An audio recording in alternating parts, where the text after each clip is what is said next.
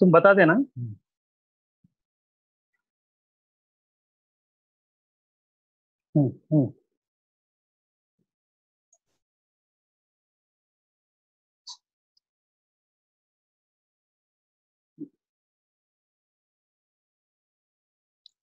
Good morning. On behalf of the Nehru Science Center and the National Council of Science Museum, Ministry of Culture, Government of India, it gives us immense pleasure to welcome you all for today's lecture. We have with us Professor Vasant Shinde, who on behalf of the Nehru Science Center and the National Council of Science Museum, and also the respected Government of India, member of the governing body of the National Council of Science Museum. He is here with us. He'll be speaking on the Rakhigarhi excavation. I'm sure you must have, for the past 1 or 2 months, couple of months back, you must have heard, we must have read in about the Rakhigarhi excavation. It so happens that for the first time, I mean, at least in my memory, I saw the science news getting covered on the front pages of the Times of India. And that news was nothing but the excavation of the Rakhigarhi. Professor Shinde was the former Vice Chancellor of the Deccan College. He has about 4 decades of experience in teaching, primarily in Deccan College. He has excavated sites in Maharashtra, Rajasthan. Of course, now for the past 7-8 years, he has been excavating the Rakhigarhi site, which is in the news. Professor Shinde has an honor of working with Oxford, Cambridge, universities in US, universities in Japan, Korea, and several other things. He has guided more than 40 research students, has several books and publications, hundreds of publications, both national and international, to his credit. I'm not going to stand before you and Professor Vasant Shinde. Sir, may I, on behalf of the Nehru Science Center and the National Council of Science Museum, request you to please deliver your lecture, sir. Namaste. Thank you very much, Dr. Siva Prasad Kennedy. I'm extremely happy to come online and talk about the excavations at Rakhigarhi. Let me tell, before I begin, let me tell the audience about the Nehru Science Center. Now, this center is very important in the country because, they're trying to take science to every home, and they are making efforts to generate the scientific temper in the country. And I'm extremely happy to be associated with these type of centers. They're trying to blend the modern science and the ancient science, and that is really required for the country.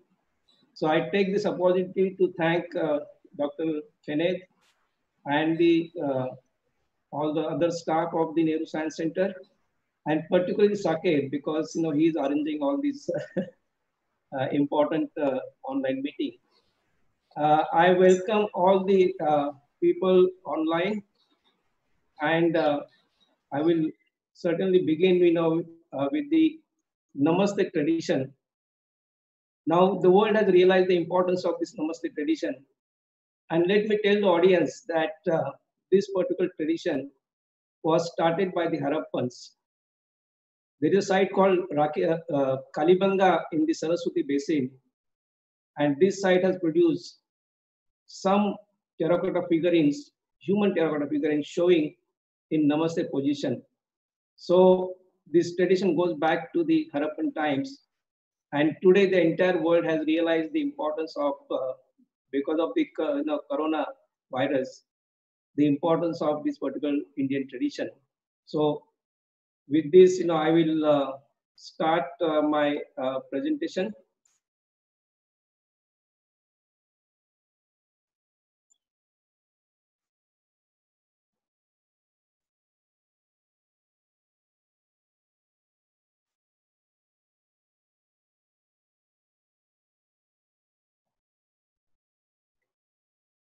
Now, friends, let me show you the team, excavation team at the site of Rakhigarhi. Now, this work was carried out in collaboration with the Haryana State Department of Archaeology, and there were a number of scientists from different parts of the world which were associated with this excavation for carrying out some scientific analysis, and we have published some of the important scientific analysis. Now, all of you know that the Harappan civilization was discovered in 1920s. The excavation started at the site of Harappa and Mohenjo-daro simultaneously in 1920s. And some of the, of course, this was done under the direction of the then Director General of the Archaeological Survey of India, Sir John Marshall. But some of the Indian scholars like Rakhigarhi Banerjee, Madhav Swarup they have contributed immensely in unraveling the history of the Harappan civilization. Now today, this year, in fact, we are celebrating 100 years of the discovery of the Harappan civilization.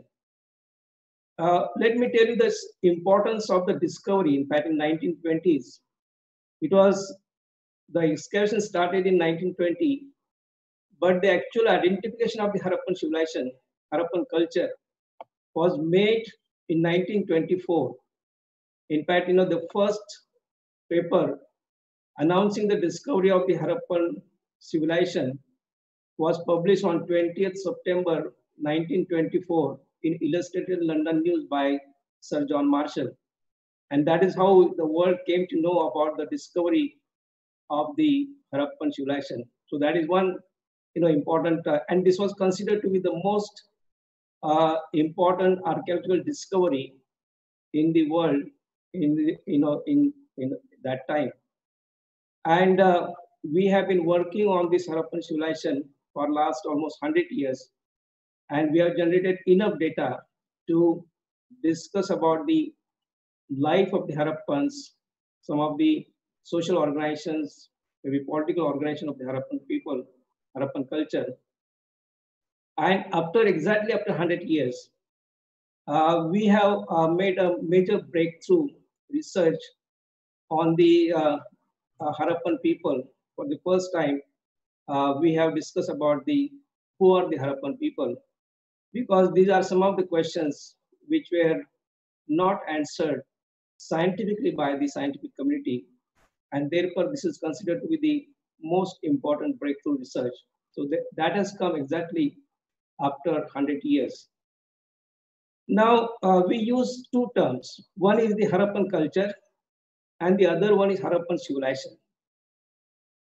When it comes to the culture, the time span of this particular culture now is from 5500 BC to 1500 BC. This is the entire time span of the Harappan culture. And there is one phase of the Harappan culture from 2600 BC to 1900 BC, which is the most prosperous phase of the Harappan culture, in which we see the development of urbanization. Cities and towns were developed. And that particular phase is called the phase of the civilization. So, these are the two important terms that one should understand. Then when it comes to the Harappan culture or Harappan civilization, there are at least four different terms used for the same culture, same civilization. When it was discovered or identified at the site of Harappa, it was called the Harappan culture, Harappan civilization. And later, the research was mainly around the site of Mohenjo-daro, which was the biggest Harappan city that time. And number of sites were located in the Indus River basin. And most of the then scholars thought that the Harappan culture or civilization is confined to the Indus basin. And therefore they say that instead of calling it as Harappan culture or civilization, let's use the term Indus culture or Indus civilization. And after 1950s, when the Indian scholars, particularly Amlananda Ghosh and his colleagues from the Archaeological Survey of India, they discovered a number of sites in the Saraswati basin. Then it was clear that that this particular culture or civilization was not confined to the Indus River basin, and it is going beyond that.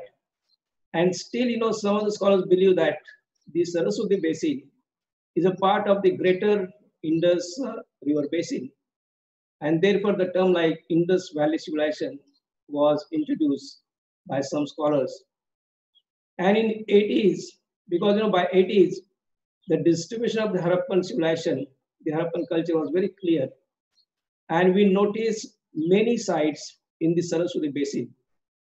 Today, if you see the scenario, nearly 2/3 of the Harappan settlements are located in the Saraswati basin. And therefore, some of the Indian scholars, they thought that, it is not right, or we do not just do the justice to the Harappan civilization. And therefore, the word, Saraswati should be also included in the term. And therefore, Indus Saraswati civilization, this particular term was used after 1980s. So these are the 3-4 different terms which are being used for the same culture. And it definitely, creates a lot of confusion for the students or the common people who are not really specialized, specialists in the subject. And therefore, to avoid this confusion, we stick to the basics and we go back to the first term that is used in fact by the archaeologists, that is the Harappan culture and Harappan civilization. And this is the, this is the logic in fact, which we use in fact in archaeology. Whenever a culture is discovered at any site, that particular culture is, named after that site, that village, or maybe river basin. So we are going back to the basics of archaeology, and therefore we are using the term Harappan culture and the Harappan civilization.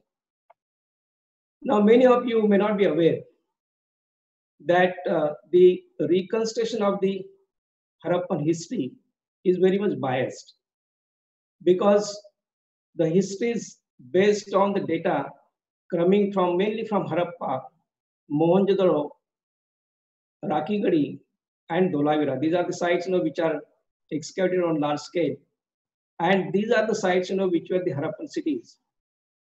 And friends, let me tell you that we have discovered nearly 2,000 or more than 2,000 Harappan sites today. And out of 2,000, there are only 5 Harappan cities.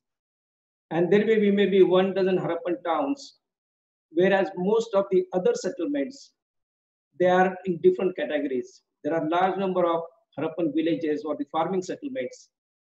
There are Harappan ports. There are Harappan maybe manufacturing centers, even small temporary settlements. So these are the different categories. And we archaeologists, Harappan archaeologists, have not really excavated the sites of different categories on large scale. We have only, maybe excavated sites of the, Harappan cities on large scale. And what we know today is the city life of the Harappan people. But we do not have really holistic understanding about the Harappan history. And therefore, I believe that, this is the biased reconstruction of the Harappan history. And therefore, from here onward, we need to give more emphasis on studying the small site, or small site archaeology needs to be done, so that we generate more data to reconstruct the holistic Harappan history. And then you will ask me why then I am excavating the Harappan city again, because even though I know the problem, why I am doing this particular site. So let me tell you that when I was excavating a Harappan town called Farmana, which is in the same Saraswati basin, roughly 30 kilometers away from the site of Rakhigarhi.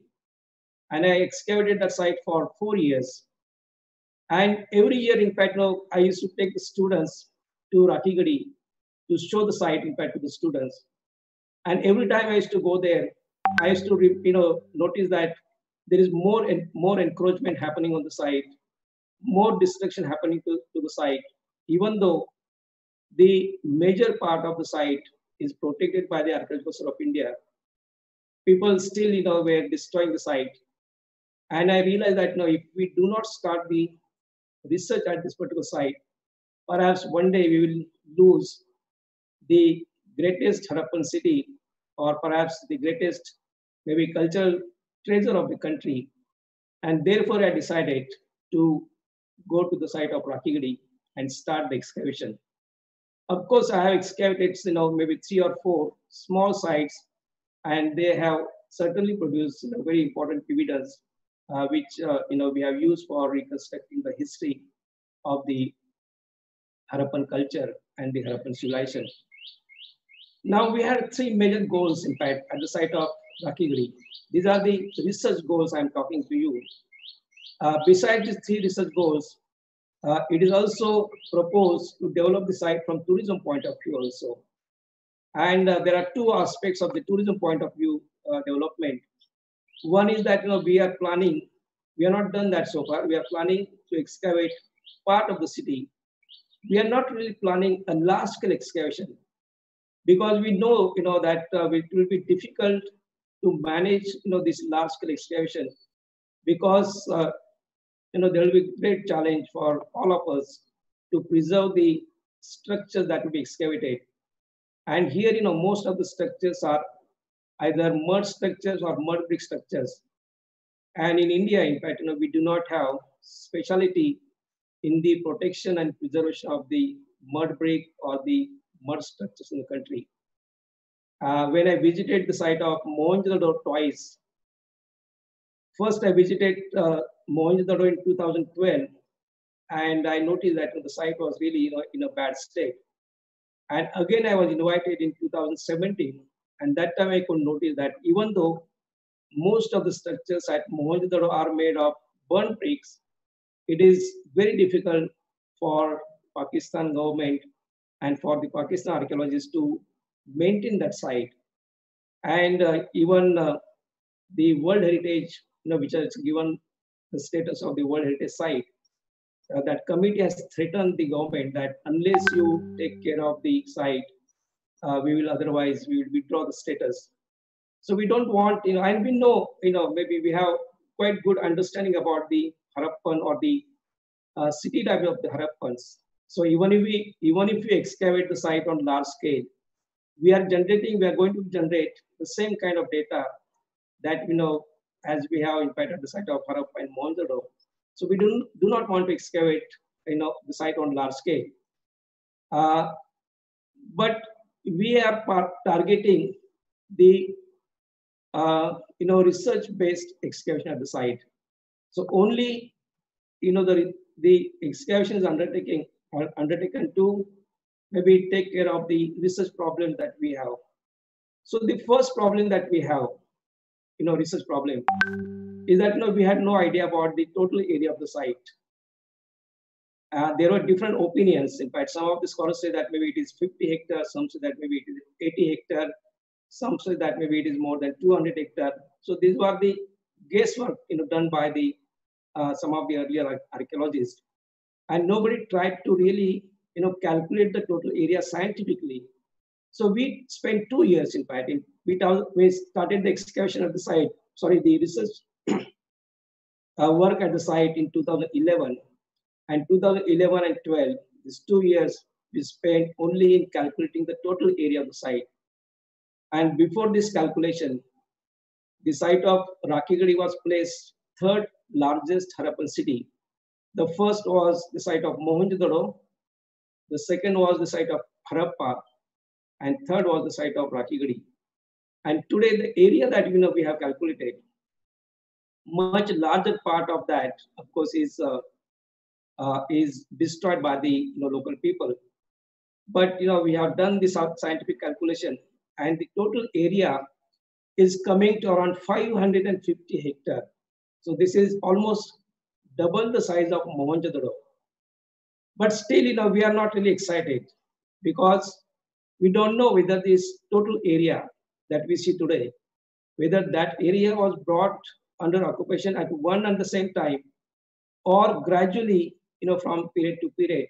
That is not clear, and we are working on this particular aspect. So this is one very, very important problem that we have already worked on.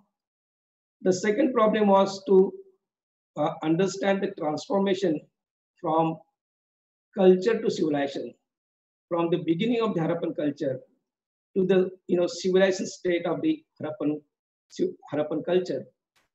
And this was the ideal candidate, the site of Rakhigarhi, because we have the early Harappan cities. As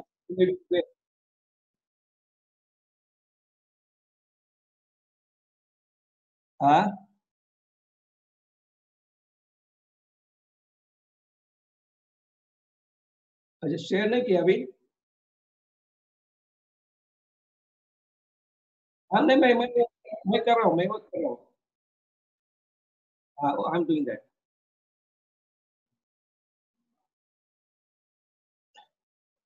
so because we know that this particular site has the earlier Harappan phase, and I was mentioning that there are three phases of the culture identified. One is the early Harappan phase, which is roughly from 5500 BC to 2600 BC. The second, of course, is the what we call as the mature Harappan, or the phase of the Harappan civilization. That is from 2600 BC to 1900 BC. And then, of course, there is a decline phase of the decadent phase of the Harappan culture, which is from 1900 BC to 1500 BC. And that phase is called the late Harappan phase. So here, in fact, at the site of Rakhigarhi, we have a thick deposit of the early Harappan and also of the Harappan civilization phase. And therefore, it was easy for us to study the transformation from the beginning to the civilization phase. Then we also want to understand who are the Harappan people, because as far as the origin of the Harappan culture is concerned, there are different hypotheses given by different scholars. And we did not have sufficient maybe scientific data to talk about the Harappan people. So some people say that maybe people came from the west, particularly from Mesopotamia, and these are the people who established the Harappan culture and Harappan civilization in the Indian subcontinent. Some say that maybe people came from maybe Middle East, maybe from Iran, from steppe region, etc. And but there was no scientific data on that, and therefore we wanted to resolve this particular issue. And therefore, we undertook the DNA research at the site of Rakhigarhi. So we have some idea about the Harappan people today.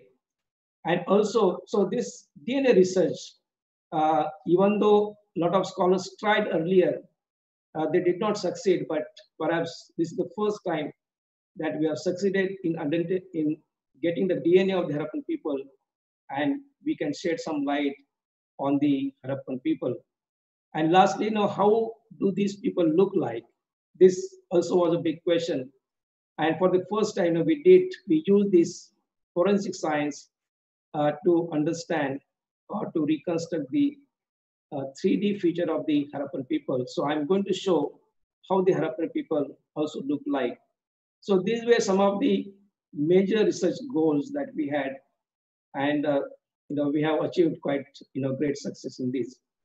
Then we also have used a lot of scientific methods for recording, for analysis of data, and also scientific methods like GPS survey, ground penetration radar survey, then DNA research, DNA science research, then forensic science research. Then we have also undertaken the stable isotope, starch grain, and residue analysis of the Harappan people. I'm going to discuss that part in great detail later. So in this map, you can see the Harappan area and also the contemporary Mesopotamia area. So here, the portion that you see in red, mostly the Harappan culture and civilization spread in the northwest part of the Indian subcontinent. So it covers, some parts of Pakistan, like, Sindh area, Balochistan, and Punjab province of Pakistan. And in India, the Harappan sites are located from the Jammu to through Punjab, Indian part of Punjab, then entire Haryana, then the western part of Rajasthan, entire Gujarat, and up to the Gujarat and Maharashtra border. So this is the area in fact, and on the western side now it is up to the Makran coast. So very large area in fact, more than almost 2 million square kilometer area was occupied, which is almost double the size of Pakistan. And here in fact in the map, you can see in fact in green, this is the area of the contemporary, this Sumerian or the Mesopotamian civilization. The Mesopotamian civilization was confined, of course, to a very small area, maybe between Tigris and Euphrates in Iraq, and also part of Iran, the Elam region of Iran. So similarly, in this map, the area of the Egyptian civilization is not clear, but Egyptian civilization also was very small, mostly in the middle of the, this Nile River. Whereas the the Harappan civilization was truly international right from the beginning. We see the Harappan sites, up to the Iranian border in the north, up to the western part of UP, to the east, up to the Gujarat and border, Maharashtra border in south, and the Makran coast. So very large area was, brought under occupation by the Harappan people. And let me also tell you that over this area, almost 2 million square kilometer area, the Harappans at one stage, they integrated, the entire Harappan, culture, and they created, in fact, the uniform or the standardized, culture over such a large area. In the early Harappan phase, there were a number of regional, maybe early Harappan cultures. So they integrated all these, regional early Harappan cultures and created sort of empire or a nation, in fact, around 2600 BC, perhaps the earliest anywhere, in fact, in the world. So this is the area of the Harappan culture. And today, after the partition, there were only two sites on the Indian side. One was the site of Rangpur in Gujarat, in the Saurashtra part of Gujarat here, and the other was the Kotla Nyang Khan in Punjab. These were the two sites known on the Indian side after the partition, and most of the other sites went to Pakistan. But today, let me tell you, because of the efforts of the Archaeological Survey of India and various universities like Deccan College, Kurukshetra University, Baroda University, and various other universities, today we can see that there is a large number of sites discovered on the Indian side.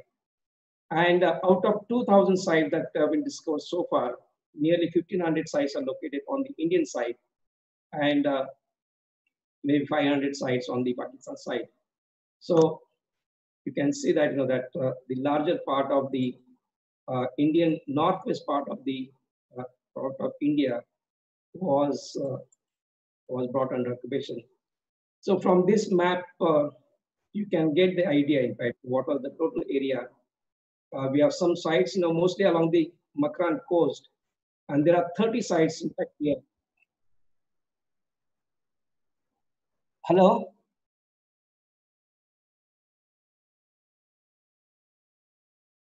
क्या problem हो रहा है कुछ?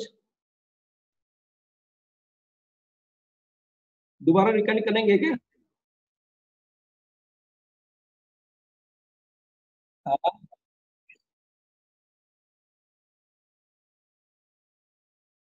साकेत, मुझे बताओ कहाँ तक वो क्लियर था?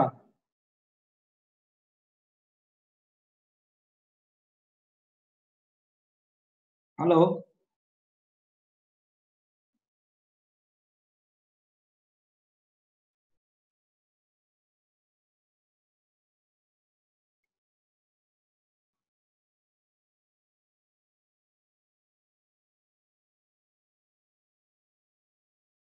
हेलो?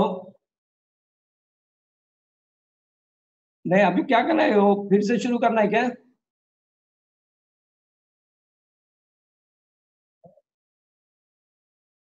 ओके, वो मुझे, हाँ ठीक है।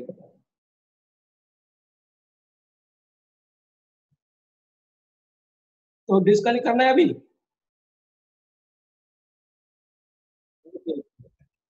ठीक है, ठीक है। So I'm talking about, the area of the Harappans. From this map, you can get the idea we can get idea about the total area of the Harappan, the culture. Uh, and that this particular part is very important. The Gaggar Hakra River Basin, which is identified as the Saraswati Basin. Now this part is very important because nearly 2/3 of the Harappan settlements located so far, they are located in this particular area. So very vast area was really brought under occupation Harappan people, which is located in the desert part of Gujarat, in Kutch part of Gujarat. There is a small island called Khadir Island on which this site is located. So these are the 5 Harappan cities, and as I mentioned earlier, that we have reconstructed the history of the Harappans on the basis of data coming from Harappa, Mohenjo-daro, Dholavira, and Rakhigarhi. So it is certainly not the complete reconstruction of the Harappan lifestyle. Then also I can let me tell you that the Harappans were not the only people living that time in the Indian subcontinent.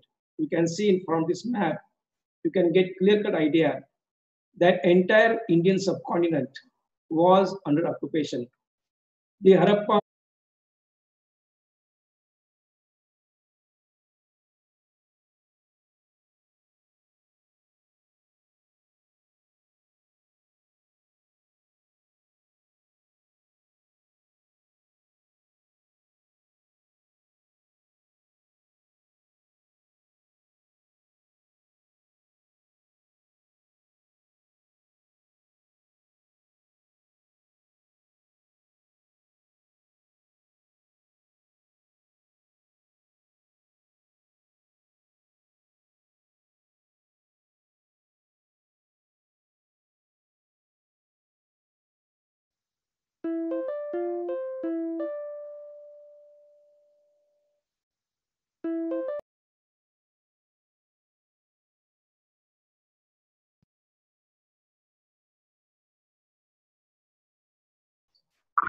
Hello.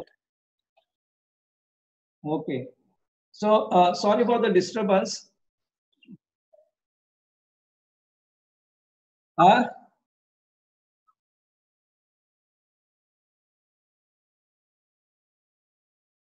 नहीं 20 minute का खत्म करना है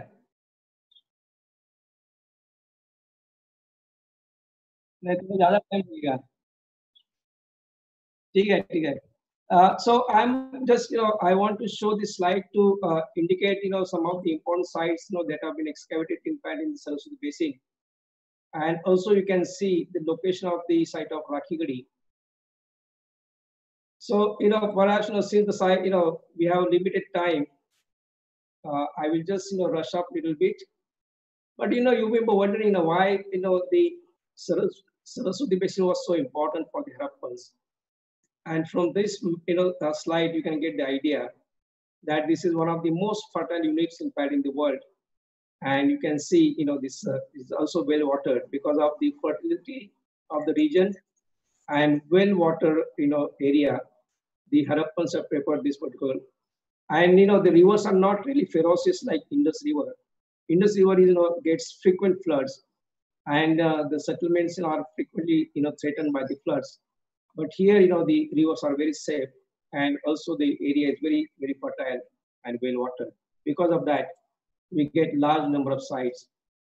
Now in this map, you can see the location of the. I'm coming to the site of Rakhigarhi now. Rakhigarhi is located on the one of the major tributaries of Saraswati, that is Dushavati. And today the Dushavati is known as Chautang River. So this is the course of that river, which is reconstructed. And you can see the location of, there are different mounds, different maybe localities of the Harappans at the site of Rakhigarhi. And the earlier scholars had identified 7 localities, and we have discovered 2 more localities. So there are 9 localities. So this is the area, the map of the location of the different Harappan mounds at the site of Rakhigarhi. And this is the aerial photograph of the site of Rakhigarhi, the main part of the site of Rakhigarhi. You can see the open area that you are seeing here. This is the part which is protected by the Archaeological Survey of India. This part also is protected by the Archaeological Survey of India. Whereas there's a mound here, which is not visible, which is under the modern occupation. So there's one more maybe locality here, and maybe the most important part of the locality is here. This is called mound number 4, and today almost 5,000 people are living on this particular mound. So we know that this particular mound cannot be excavated. So this gives you idea about the site. And a lot of people may be wondering, what is the nature of the site? Now, ancient sites, particularly from the beginning of the settled life till maybe modern times, the ancient sites are in the form of mounds like this. You can see here, this is a part of the mound, and these are the artificial mounds formed because of the human activities. And here, people have lived at one and the same spot, maybe for 3,000 years or 4,000 years. Because of these activities, people, this type of mounds have formed. In fact, at the end of the settlement, people have deserted the site, and then whatever structures were there, in fact, they started falling, and because of the wind and other activities, they were covered, by the soil, and ultimately, we see this type of mounds. And we excavate this type of mounds, and we get the traces of the human activities in these mounds. And there are different levels, in fact, which maybe you can see in the next slide. This is the part of the mound, which is mound number 4. You can see quite high this part, and this is mound number 2. Of course, we did some excavation here. And this is the portion of the site which is cut by the people. But from this, you can see the nature of the archaeological mounds. Firstly, the color of the soil is whitish. Here you can see that people are walking. You can see the white trail here. And here, I don't know whether you can see, but there are different levels you can see. So these levels indicate different generations at one and the same site, occupied generation after generation. So this is how the ancient mounds look like. And then, as I mentioned, that we did some scientific studies. We employed some latest geophysical methods to record the site, with the total area of the site. So this was one method, by which we prepare the maps. We use the total station, which is very advanced method for recording this type of landscape. So we have done that. And we have generated, good maps of the site. So in this picture, you can see this is the satellite imagery of the site of the whole village, and you can see the 3D creation of the contour maps of the ancient site. And in the lower map, you can see more or less the total area. So this is a large area, in fact, which was occupied by the Harappans. Only a small portion of that is surviving today. The gray portion that you see in the picture here, that is the area which is under the modern occupation. So you can imagine how much the area is under the modern occupation, and the area on the periphery outside, that is all flattened by the farmers. They have converted the site into agricultural field. So in that process, a lot of portion has been destroyed. Then also, we did the scientific. We wanted to understand, the different activity areas on different mounds, because there are 9 mounds, and what activities were carried out in each mound, that we wanted to understand. And there is a method called sampling method.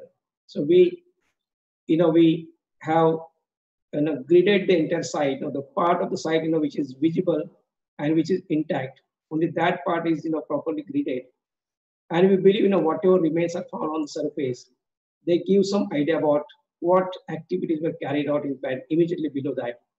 So we have got quite good success in that. So we did this first on the surface, and later we got some evidence like this. We have got the evidence about the different activities. We presume maybe a gate here. Then, a lot of, evidence about the carnelian working, about the copper working, the distribution of the pottery. So from that, we can get, even distribution of the terracotta bangles and other material. From that, we can visualize perhaps, which part of the site was made for the manufacturing purpose. And later, we carried out the excavation. We made the hypothesis on the basis of the surface collection first. And later, we carried out the excavation of the site. And, we found that most of our hypothesis that was built on the basis of surface collection, it turned out to be true. And I was also mentioning about, the other method, the ground penetration radar method, which we did at the site of Rakhigarhi. And this is a very, this instrument looks small, but it scans the, vertical area of the site. And, the scanning can be effective to a depth of 25 meters. So we could get some idea by doing this, we have scanned the whole site and we could get idea about, the nature of the evidence, that is likely to be found in the lower levels or underground.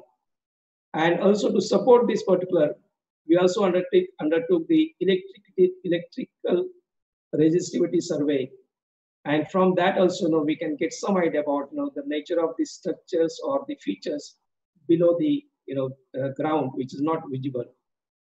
So what we did, in fact, we set up a total station of this, our GPR station, in fact, at the site. And we use that, for receiving that particular instrument which you saw, that sends the, maybe, transmission in the ground. And then, of course, we have a receiver here. We get the idea about, what is the nature of the structures below. Whenever there is a structure or feature, you get different, maybe, wave there. And that is how, we come to know that there is some feature there. And then, of course, we receive that in our receiver. And then, we have the control system. And that data is passed on to our laptop. And then finally, we get these type of features. Perhaps, from this you cannot make out.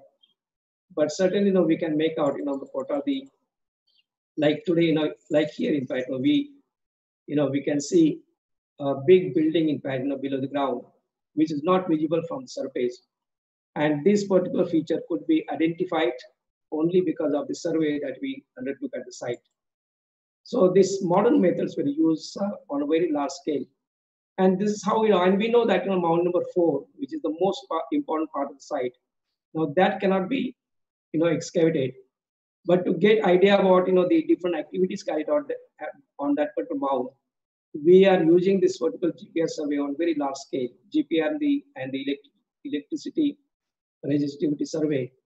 And from that, certainly, without excavation also, we can try to understand the different activity areas, and maybe we can try to get as much information as possible by using this particular method.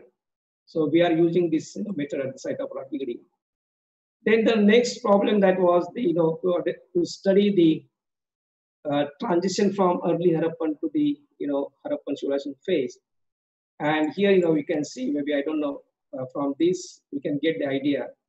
We did what is called as the indexed range. We started, on top of the mound, and, we dug it till the natural level, which is here. So the total deposit is almost 24 meter deposit here. And no other Harappan site has such a thick deposit. Hello?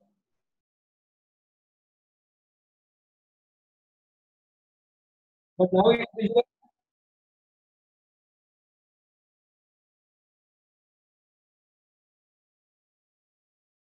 no. Let's continue as long as, it is working.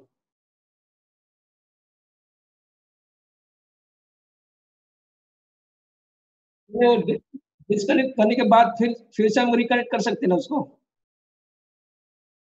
हाँ ठीक है तो disconnect है। So you let me know.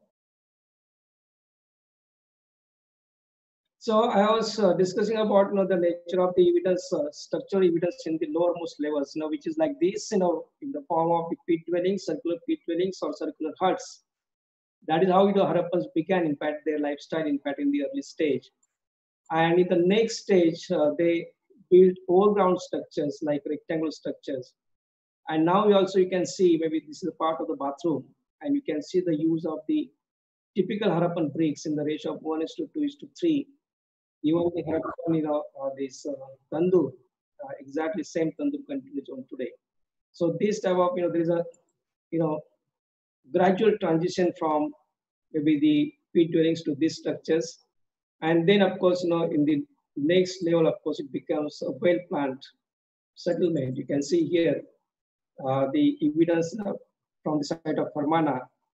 This indicates, that at some stage there's a modicum of planning, and typical Harappan planning, in fact, comes into existence. And then, of course, I will show you the typical Harappan planning, in fact, coming into existence. A full-fledged Harappan urbanization, full-fledged Harappan city, well-developed cities with north-south and east-west running main streets, small streets, lanes, by-lanes, and structures on either side of these streets and lanes and by-lanes. So this is the evidence that we find. In fact, there's a gradual growth in the structural activities. So from simple peat dwellings, the journey to the well-planned cities is really a very long journey, and we have evidence, in fact, in this respect. Then also, we carried out this is the limited excavation, in fact, we did at the site of Rakhigarhi to check, whether the hypothesis that we have built on the basis of the surface collection, whether that is true or not. And then, we found that we had hypothesized that, the mound number 2 was the main craft manufacturing area. And in the excavation, we found, actually in different levels, the furnaces and the platforms, working platforms, are very strong evidence about the manufacturing activities in that particular area. So these are the close-up of that. Also, we found one part of the granary at the site of Rakhigarhi, which we have excavated partially. But you can see most of the structures at Rakhigarhi, they are made of only mud brick structures. The burn bricks are used only for the drainage and the wells at the site, not for building the walls of the structures. So this is also important evidence that we find at the site of Rakhigarhi. And then, of course, the transition also is visible, in fact, in their ceramic also, the pottery. This is the kind of pottery that we get, in fact, in the early levels, and very crude and handmade. In between, of course, it becomes close to the Harappan pottery. This is the pottery from the middle level of the early Harappan. And then it is transformed into proper classical Harappan pottery in the beginning of the Harappan civilization phase.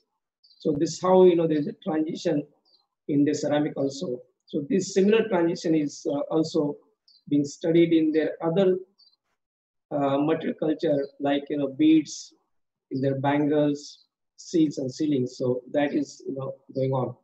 But at least these two examples give idea that, the Harappan civilization has developed gradually from the early Harappan phase. So the early Harappan phase is considered to be the formative stage of the Harappan culture. And then I come to the most important part about the excavation of the cemetery at Rakhigarhi. The cemetery is usually located 1 kilometer away from the settlement. And here, we did very systematic and scientific excavation of the barrier. In fact, we did not succeed in getting DNA from the cemetery at Farmana because maybe our methods were maybe not correct, and that we have taken care of those methods, and we have changed our strategy at the site of Rakhigarhi. So what we did, we have, of course, this is the area of the cemetery. But what we did, we took proper precaution before the excavation. I will suggest that any burial site should be excavated by taking this type of precaution, which we have not taken, at the site of Farmana. So this is not a Corona, warrior. In fact, he is more like a Rakhigarhi DNA warrior, And we have taken really proper precaution. We have used this type of head cap, goggle and mask, then disposal gowns, disposal gloves and gloves, and also one maybe brush and tool separate for this burial. The same tools will not use for the other burials for the excavation. And we use plastics for keeping the bones. And what we did, in fact, we excavated the burial. We did not excavate the entire cemetery at one and the same time.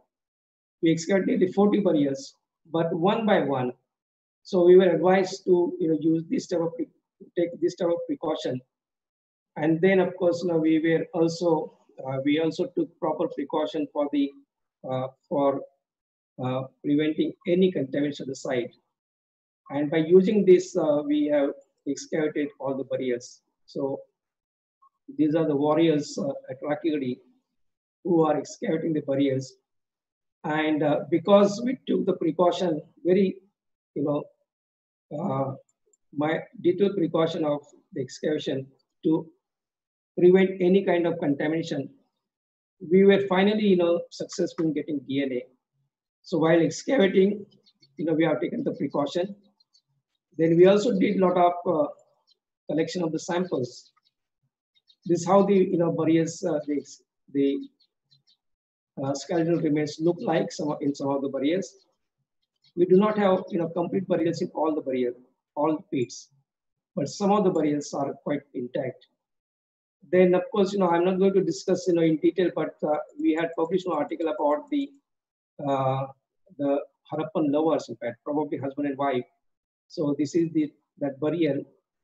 Maybe because of shortage of time, I'm not able to discuss this in detail, but this is a close-up of that burial. So we get a number of different kinds of burial. There are some quite rich burial, some are quite poor in terms of the material that is placed around the dead bodies.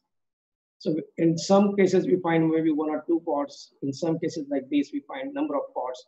So that denotes the social status or the economic status of the person.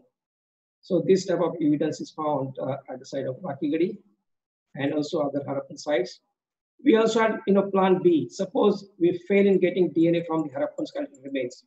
Then we have done very detailed sampling, and it is usually believed that that after the death, every human being has the parasite eggs in the body, and after the death, the parasite eggs survive. And the Koreans have really they have extracted these parasite eggs from the ancient burials, and they have reconstructed the DNA of the person. So we also wanted to collect the samples, and we have not really left any stone unturned. So whatever is possible, we have done at the site of Rakhigarhi. But my suggestion that at every burial site, one should take proper precaution. One should do this type of detailed sampling. And once these samples are brought to the laboratory, we send these samples to the technical laboratory. And there also for maybe uncovering, for maybe cleaning them, we have taken the same precaution as we did in fact in the field. So this type of precaution is very much required, because otherwise the modern DNA of the modern people can easily get into the DNA of the ancient people. So we wanted to avoid that at the site of Rakhigarhi. And we did this type of systematic study. Right? The samples were transported to Deccan College Laboratory. There we did the entire anthropological examination. We have already done this. We have published part of that. Then we also have done the CT scanning, because CT scanning data is very much required for reconstructing the facial feature of the Harappans. That is called the craniofacial reconstruction of the Harappans. Then also we did the paleoparasitology sampling, which was not successful, but we have done sampling that. And then of course the samples that we have extracted, they were used for DNA analysis, DNA extraction. We finally succeeded in getting DNA from one or two skeletal remains. And also we have done the stable isotope analysis. From the stable isotope analysis, we can talk about the health of the people and also about the diet of the people. So this is what we have done. And there is so much information that one can extract from the ancient skeletal remains. not only that, we get a lot of data, in fact, in the burials, but from the bones also. The bones can be, subjected to the various scientific examinations, analysis, and they provide really a lot of data for understanding the health, diet, and who are the people. So that is what we have done, in fact, at the site of Rakhigarhi. Then this is a sample, which this is the lady, burial of a lady around 35 years old, and this lady has given us a very strong DNA. In fact, we have found DNA in other skeletal remains which are very faint. The signatures are so big that we were not able to get any maybe insight from those samples. But finally, we got very strong DNA from this, and from that, we can make a lot of assumptions. This lady is quite tall, was beautiful because she has a very sharp features, and probably from a very affluent family because you can see so many pots around the dead body. So probably she had very good status, in maybe economic status as well as social status in the society. And the analysis that we did, in fact, I would like to maybe mention about this. Usually it is believed that the Aryans came from outside, from the steppe region, and they came into the Indian subcontinent, and these are the people who developed the Harappan culture and the Vedic culture. Also, there was hypothesis that maybe some people came from the Anatolian region. Those people came here and they developed the agriculture here. So that is all really not true. So what we have found, in fact, the genetically steppe integration in South Asia has not happened until 1000 BC. After 1000 BC, we get more maybe people coming in large number after 1000 BC, but not before that. Furthermore, mixing the steppes was gradual and not sudden, thus reject the invasion or the replacement of the local South Asian with the steppes. Steppes have arrived to India and mixed with the local population and exchanged their genetic material, but not their ancestry, knowledge, and the culture.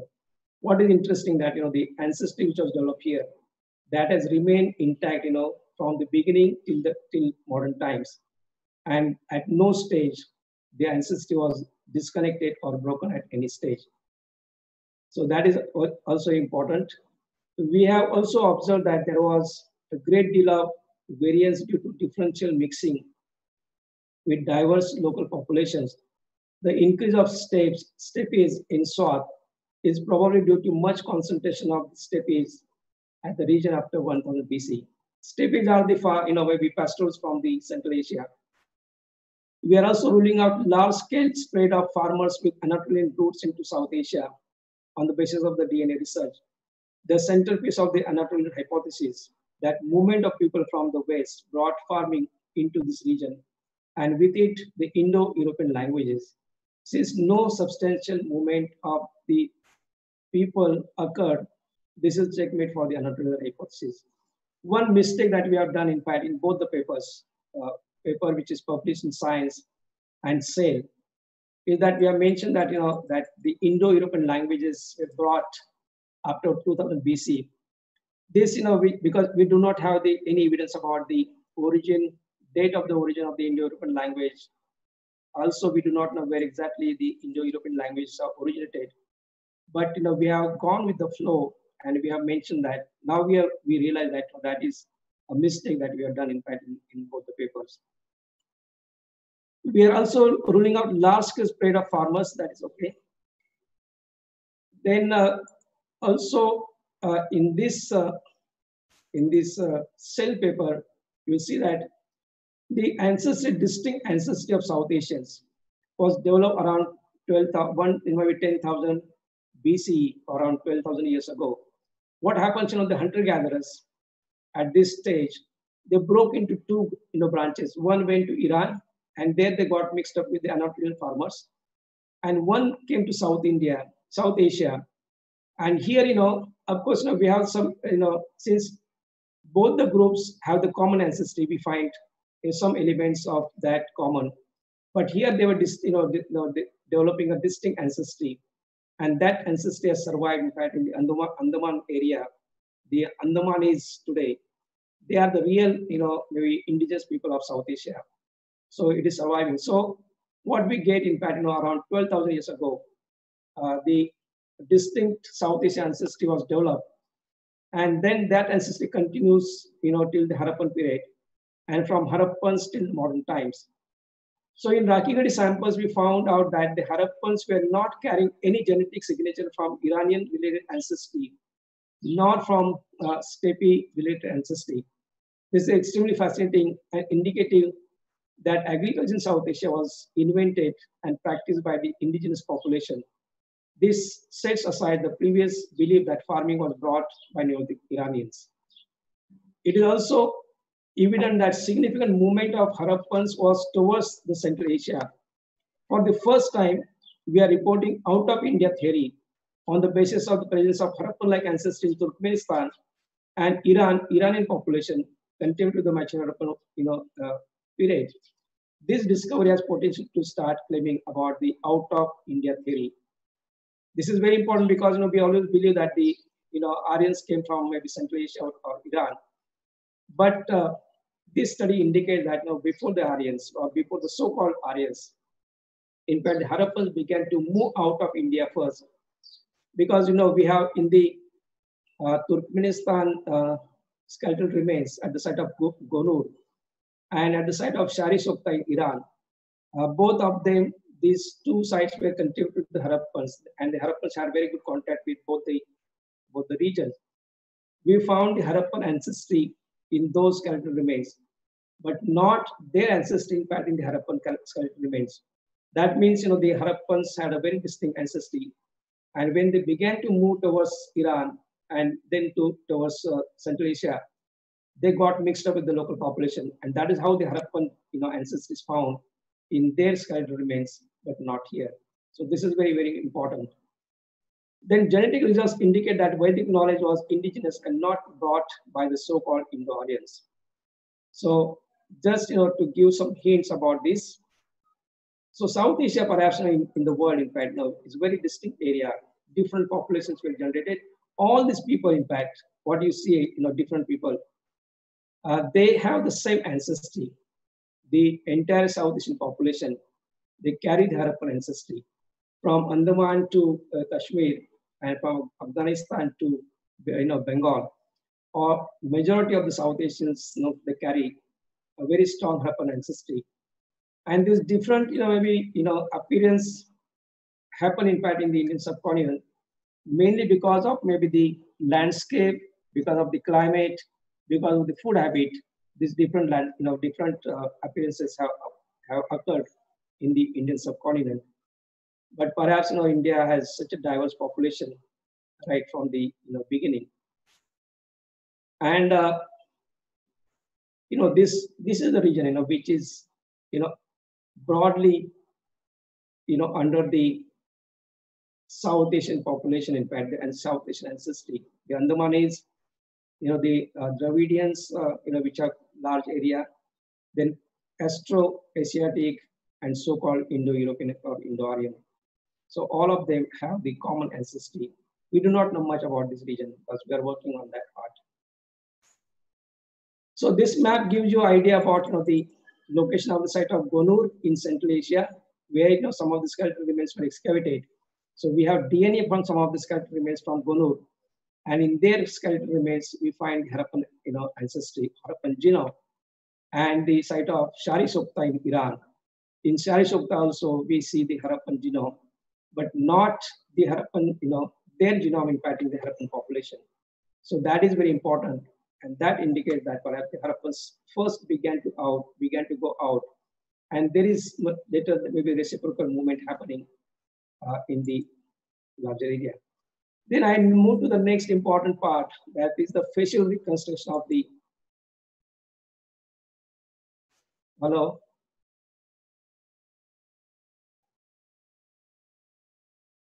नहीं खत्म नहीं.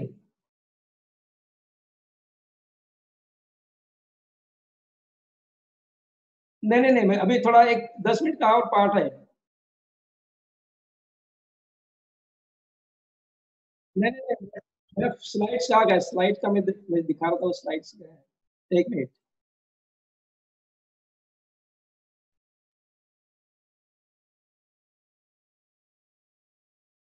Wait a minute, I'll just go.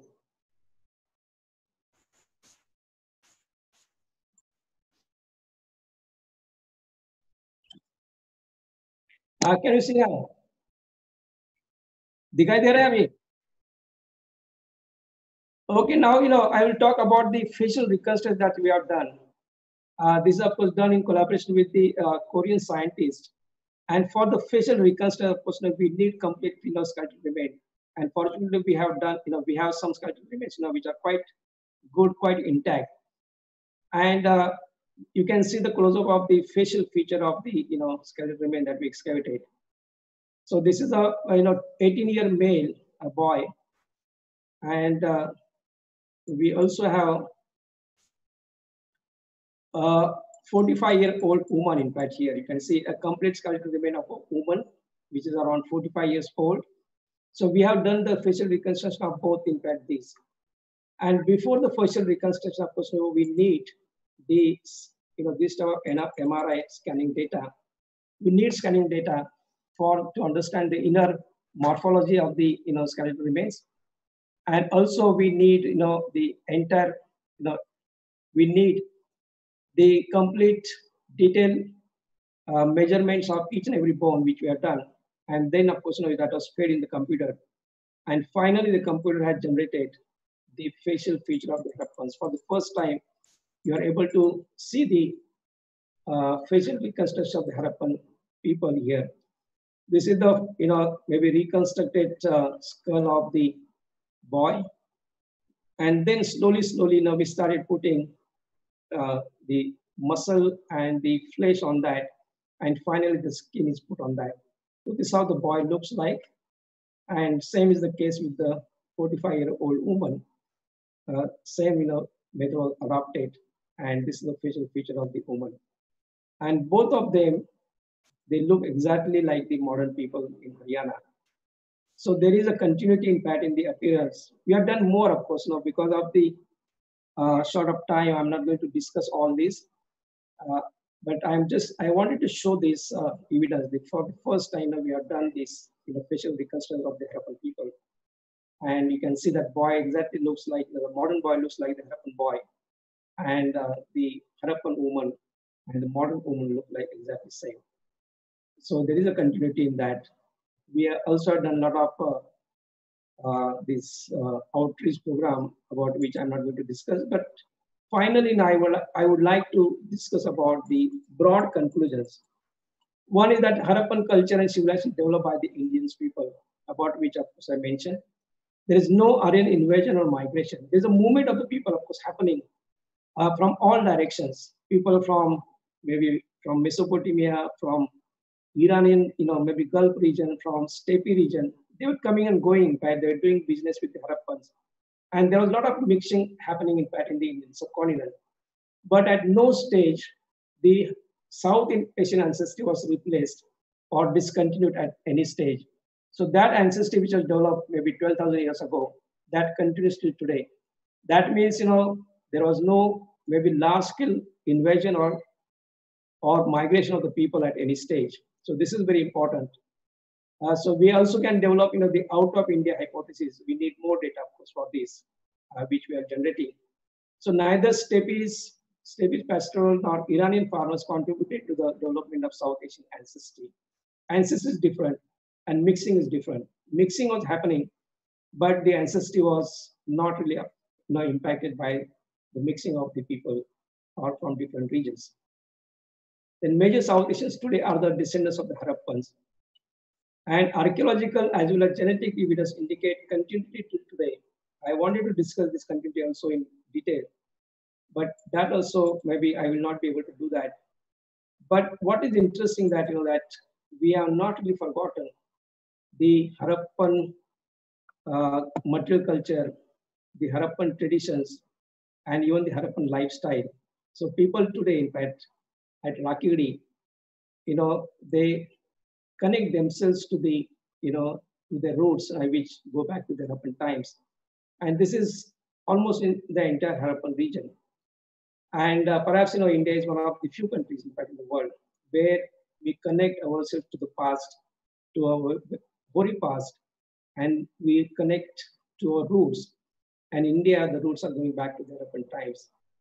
Even today, now, if you move around the Rakhigarhi village, you will get the impression that perhaps you are moving in the Harappan village, because the settlement arrangement is exactly like the Harappan, settlement arrangement. Even the material culture used by the people today, they're exactly like the material culture used by the earlier people, by the Harappans. They're producing the same kind of pottery even today. They're producing same kind of Harappan-like beads even today. And a lot of Harappan crafts even continue today. There are a lot of communities in South Asia today who are following the Harappan, what I call as the knowledge system, and they're dependent on this knowledge system. So it is important that we understand this knowledge system and we pass on the knowledge that we have generated to the people to make their life much better.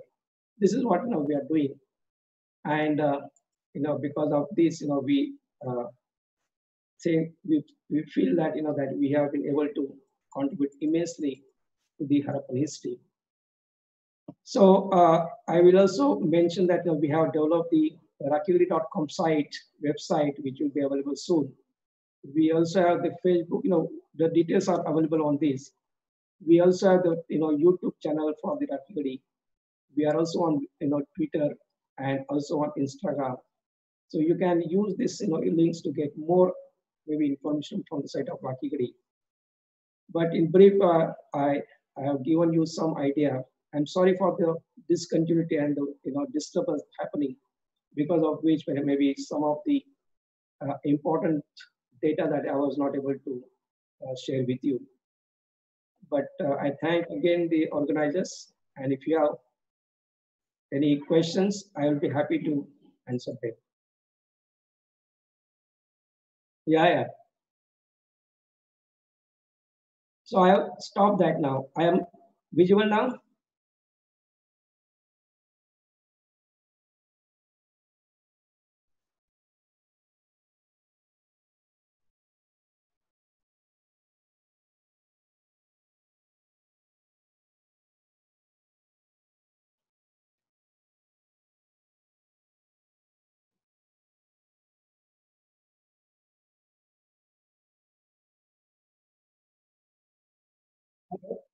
Yeah, I'll be happy to take some questions. If anybody has some questions, I'll be happy to take them.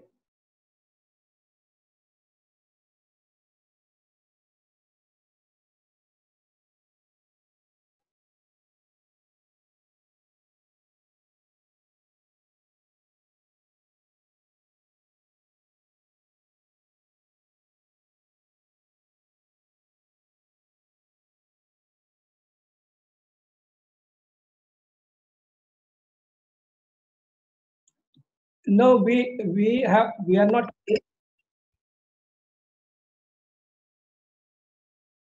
Somebody asked the question about the chariot, discovery of the chariot, but and the Vedic culture.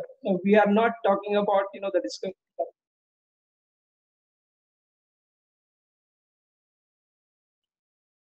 So we are not talking. We are not really found any chariot. We are not claiming that here.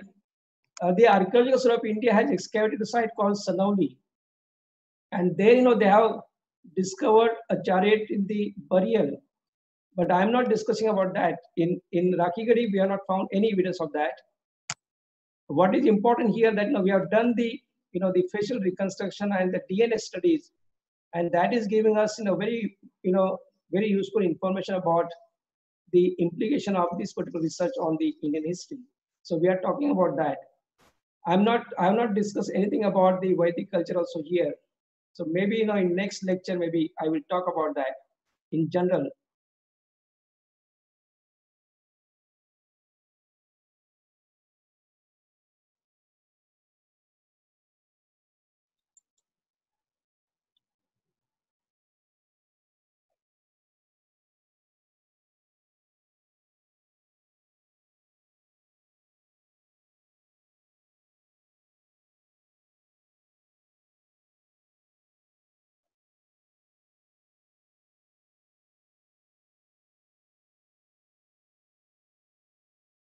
Apart from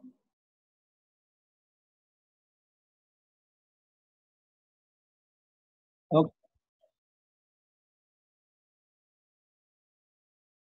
Shailaja Rani has asked me the question, what are the other techniques that we have used for the, for understanding the maybe statistical analysis of the data, or or the collection of data.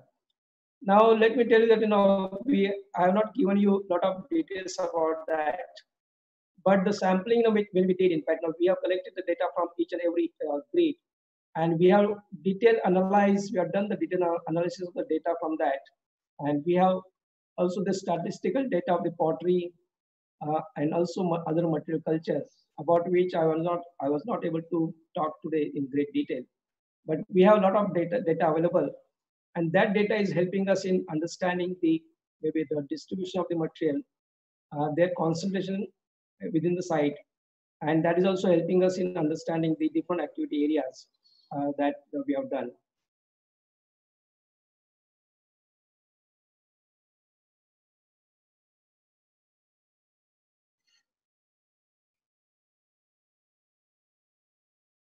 Okay, those.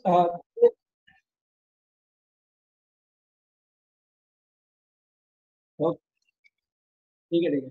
Acha, those who have questions, they might maybe write to me anytime. I will be happy to reply them. Also, you can write on the rakhigarhi.com website also, and certainly we will be happy to supply you information that you require.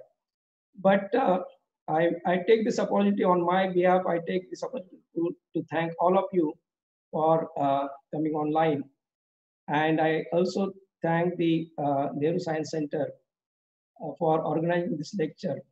In fact, Nehru, as I mentioned in the initial stage, that Nehru Science Center is doing really great work, and they're trying to reach the knowledge system, in fact, to every household. And this is the important effort that they're doing. I will appeal all of you, in fact, those who are listening to me, watching me, that you sometimes you visit the Nehru Science Center. There you can get to know, or rather, there you can see the exhibition of the various scientific development that we have done, and also the contemporary or the ancient knowledge system that we have been discussing. So you should visit them, and I'm sure that you'll get a good idea.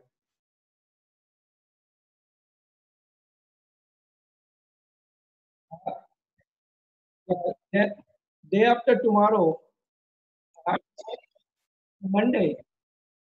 On Monday, there is a very important talk by Dr. Anil Kapodkar, well-known scientist of the country, on behalf of the Neuroscience Center. So you will be really, glad to see him also, and you'll be able to get a lot of information from him. So I hope that all of you will also watch that important program on 11 at 11 o'clock. So this is again organized by Nehru Science Center. So again, I thank all of you. I thank the Nehru Science Center, and I thank